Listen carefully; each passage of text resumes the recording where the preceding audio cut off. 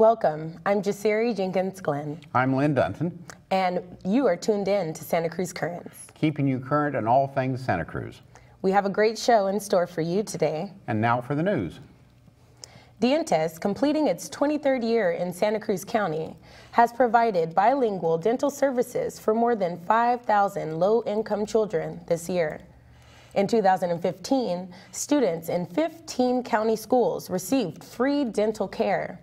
Dientes visited each school twice this year, giving free screenings and cleanings of which the children might otherwise not have been able to afford. Dientes also gave parents dental report cards along with dental care and nutrition advice.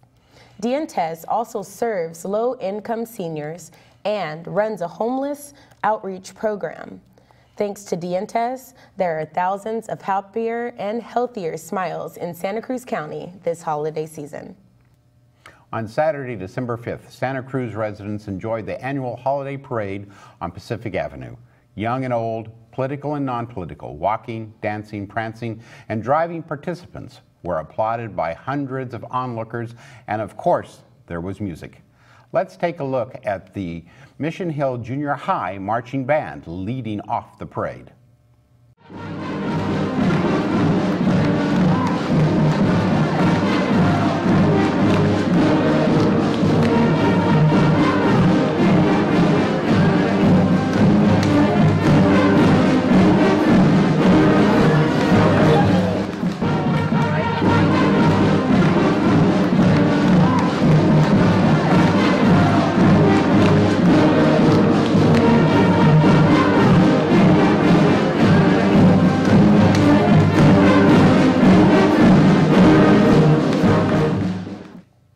It's hackathon season. During a hackathon, computer programmers and others collaborate on software projects, usually over a weekend at a local university. In November, CSUMB held its Startup Hackathon Monterey Bay, where Bay Area students built Android apps to solve real-world problems. The organizers solicited mobile app ideas from local nonprofits and small businesses. Speakers pitched ideas to student developers. Participants voted to select the top app ideas and the teams. Fueled with pizza Friday night, along with snacks, soda, and meals throughout the 40-hour sprint, 9 teams tackled projects as diverse as database development to a brainwave music finder. Eric Tao, CSUMB professor of computing and design, said, "This type of event gives students a chance to work on real-world problems, engage with the community, and have a real impact on society." According to Tao, in 3 days, students learn that they can build something. It might not be 100%, but they demonstrated that they can make this work. In the end, if they participated, they have won. 4 judges invested time with each team watching as they demonstrated their prototypes. In the end, the judges had trouble picking just one winner and awarded first place to 2 teams. This January 29th through the 31st, there are 2 events in our area. The annual UCSC Hackathon on the UCSC campus offers $80,000 in prizes. At the same time, CSUMB will hold Startup Weekend Monterey Bay. For more information, go to csumb.startupweekend.org or hackucsc.com. Thanks to the Santa Cruz Tech Beat for contributing to this item. On Sunday, November 22nd, the Climate Changes Everything rally marched through downtown Santa Cruz, from the Episcopal Church to San Lorenzo Park. Now we have a clip of that march and rally. We also want any of these signs. There were some other things.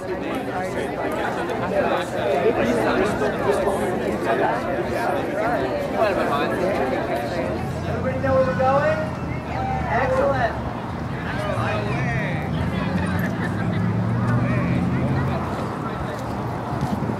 Okay, you ready? Water's right. Park your car, get a bike, or use your feet to take a hike. We must fight.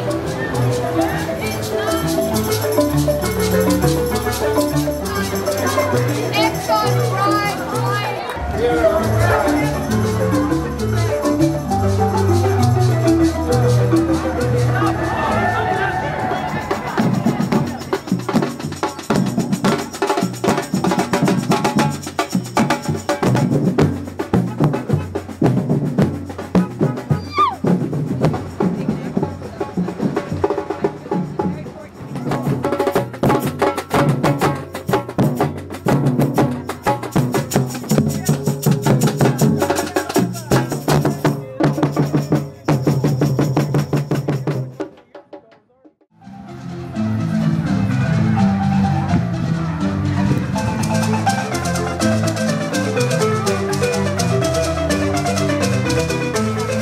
Humankind has initiated significant climate change through the burning of fossil fuels and the clearing of forests. It's the most important thing you will do for the rest of your lives.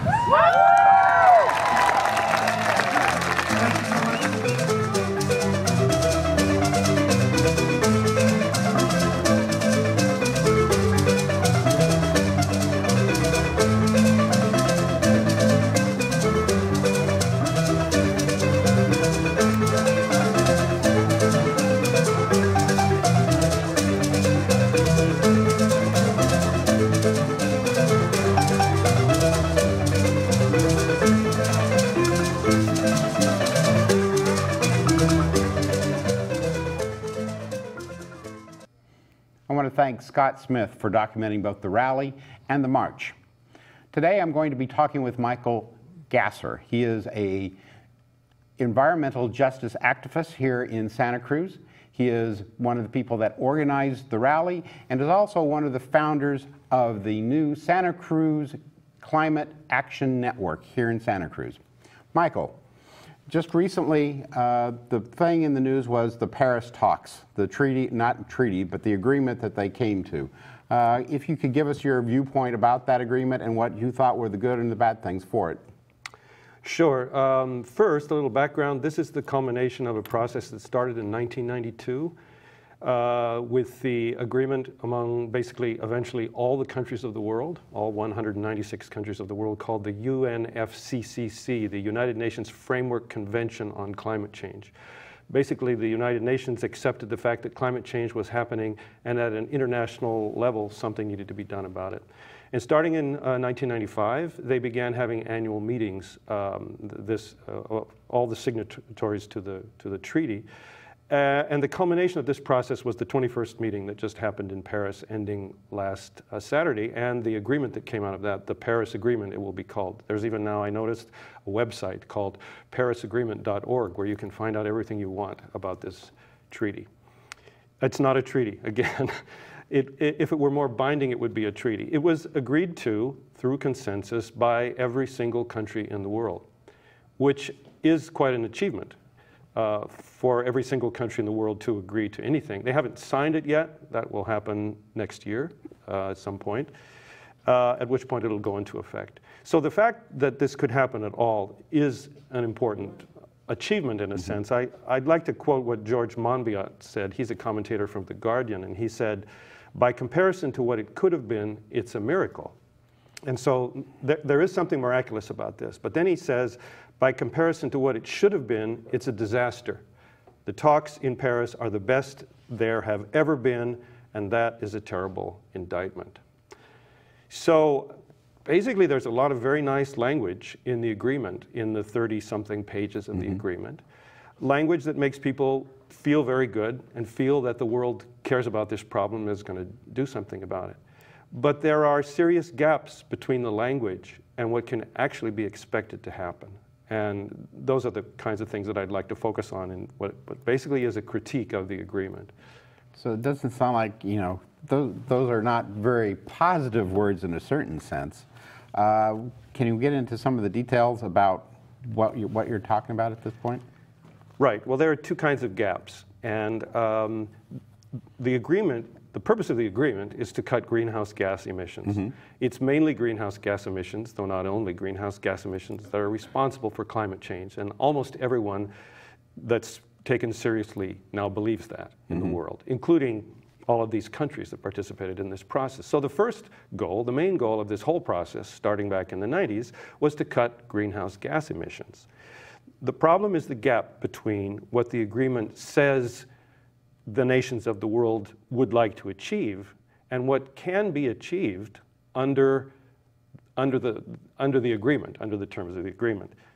The problem is the following, that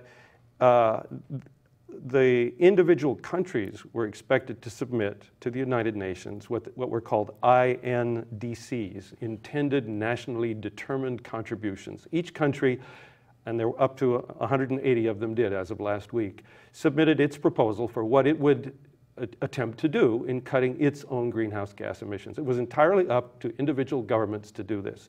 And they range all across the board. An independent organization evaluated these and found of all those 180, only 2 countries actually submitted reports, intended contributions, that were in keeping with what the United Nations would like to see happen. Those 2 countries, unfortunately, are 2 of the smallest countries in the world and 2 of the poorest countries in the world. Let me see if I understand what you're saying here. You're saying that all of the countries, only 2 countries, very small portion of what is actually needed to reduce greenhouse, and this is only an intention, not an actual agreement to do so. And the other 180 countries haven't submitted anything. So we have no idea whether what their intent is at this point. No, that's not the case. We have 180 intentions. Okay. And those intentions next year will become, the I will go away, and those will be nationally determined contributions. Those are pledges that each of these 180 countries is making for what they intend to do beginning in 2020. The Paris Agreement takes effect in 2020, really. And so none of these intended contributions, none of these national contributions will take effect until then. The problem is, first, that they're not strong enough. That if all of the countries did what they said they would do, that global temperatures will rise eventually to 3 degrees centigrade above pre-industrial levels, far higher than the United Nations in this agreement says is acceptable. 2 degrees, and if possible, 1.5 is what they're saying. So if each country holds to what it says, then this agreement will fail.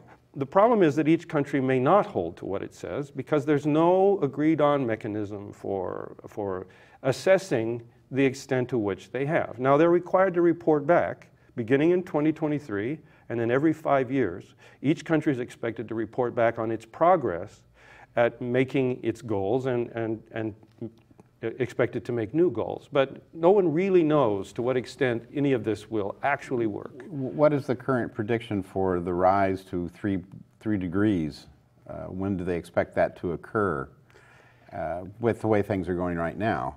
I think we're talking about 2050. I'm not sure about that. I think we're talking about 2050. People are not so worried about the time when that happens. They're worried about the consequence of that happening at all, whenever it happens. If it happens, disastrous consequences are expected. We're already seeing with 1 degree, we're very close now to 1 degree above pre-industrial levels, and we're already seeing the effects of climate change happening all over the world, in particular in certain parts of the world, right? So what will happen with 3 degrees, it's hard to say. There are all kinds of predictions that people are making. No one wants that. 2 degrees, no one really wants either, but 3, certainly not. Certainly not. So right now, the first part of it is that we have intentions which don't meet success at this point, assuming that they were actually done. Right. What's the other part of the agreement? Well, let me say one more thing about the emissions part. The question is, how do you actually achieve this? How do nations achieve this? It's accepted by climate scientists that in order for this to happen, 80% of the reserves of fossil fuels need to stay in the ground, need to not to come out and be burnt. Unfortunately, the Paris Agreement never mentions fossil fuels. Nowhere in the Paris Agreement do the words appear do we hear about coal? Do we hear about petroleum, and do we hear about natural gas? Instead, the Paris Agreement talks about climate neutrality. They talk about a balance between anthropogenic emissions by sources and removals by sinks of greenhouse gases. So they're really counting on some kind of bioengineering, some kind of geoengineering, sorry, some kind of technique to sequester the carbon that's getting out, untested techniques. Does it mention alternative energies at all? They mention them in a few places, but there's very little mention of. The word energy actually only appears 3 times in the entire document. So. Okay, well. So the second gap is the gap between the developed countries and the developing countries. This has been a bone of contention throughout the UN process from the very beginning. It's been recognized from the beginning that the countries, the part of the world that's really responsible for this problem is the developed world. Those are the countries that are spewing these greenhouse gases into the atmosphere and causing the problem. The poor countries are not causing it. The problem, of course, is that the poor countries are suffering more than the rich countries from the consequences, and will suffer even more in the future. So this is the United States, Europe, Russia, China, and India? Canada, Australia, countries like this. Other countries that are pretty high on the list are, of course, the EU and Saudi Arabia, more and more China. China is now the leader in greenhouse gas emissions. Of course, China is the leader in population, but it passed the U.S. in its greenhouse gas emissions. So China is growing very fast. Well, you know, it's been in the news. The Beijing smog problem has been quite significant. Smog is a somewhat different problem, but the interesting thing about the smog is it's convincing people in China that things need to be done about this. China is actually looking like it's more proactive than the United States at this point when it comes to reducing greenhouse gas emissions. Have the developing countries done anything to help, offered anything to the developing companies, offered anything to the developing countries to help them mitigate it? That's been part of these agreements through history. And what we have from the Copenhagen Agreement made in 2009 is a pledge that by 2020, $100 billion a year will be given basically by the North to the South to help with this. No one at this point believes that that's going to happen or knows where it's going to come from.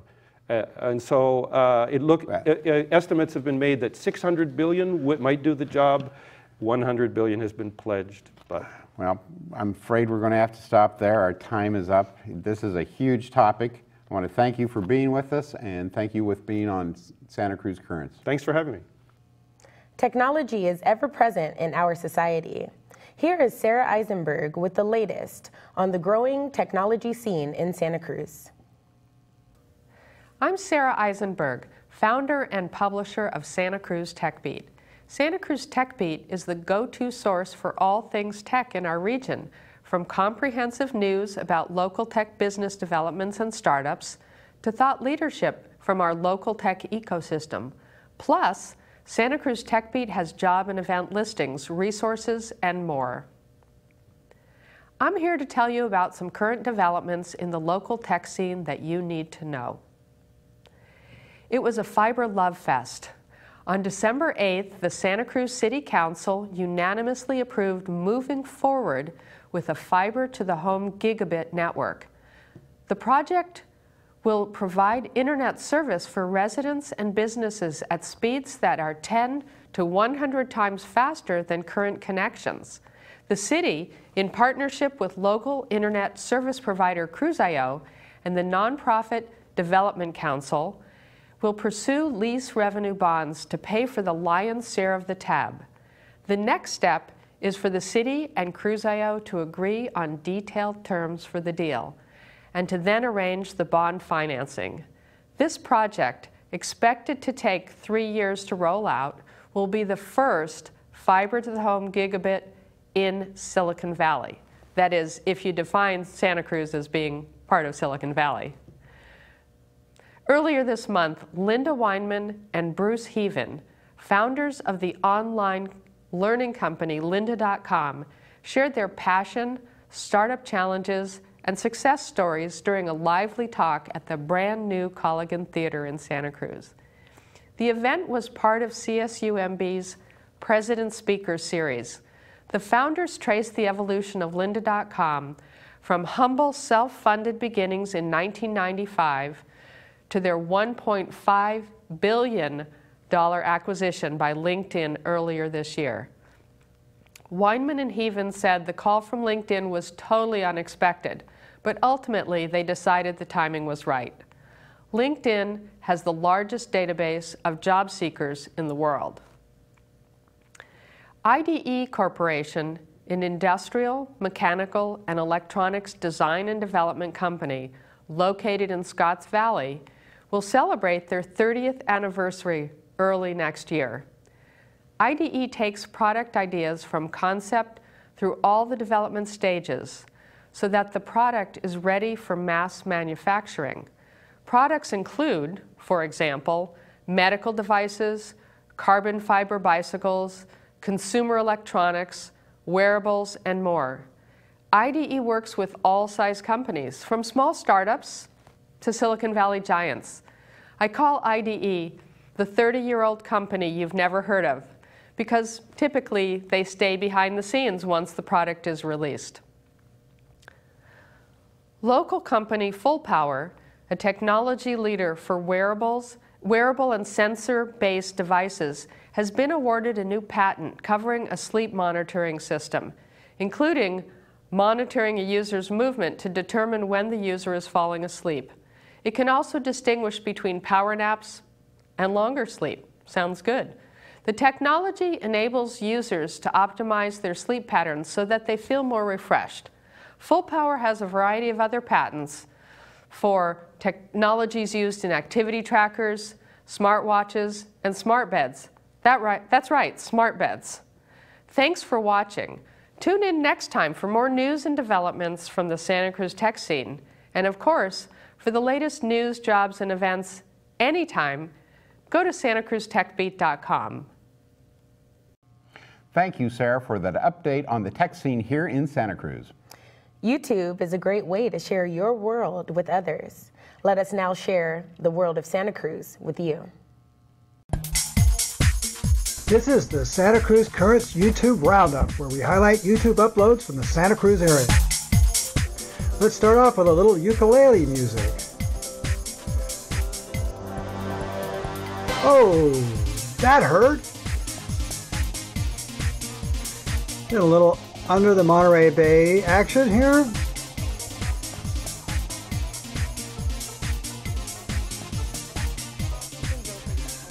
A little bit about how technology can help the planet.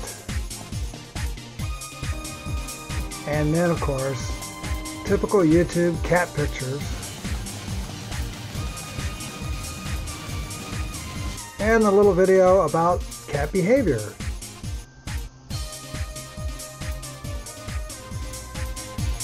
And that's this week's YouTube Roundup. Hope you enjoy. Those ukuleles sure are strumming along. And strumming right along, here is our community calendar with things that are going on in our community.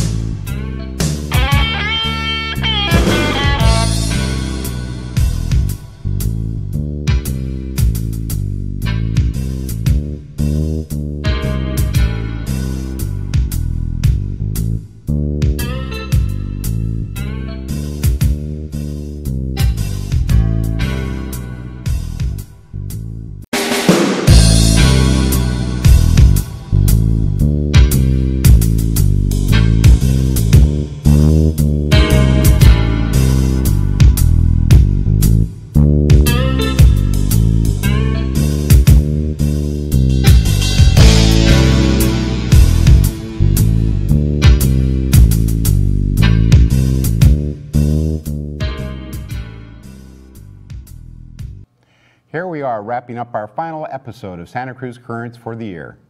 We thank you for watching, and we hope that you will join us in the new year as we continue to cover what's current in Santa Cruz. Happy holidays from your friends from Santa Cruz Currents.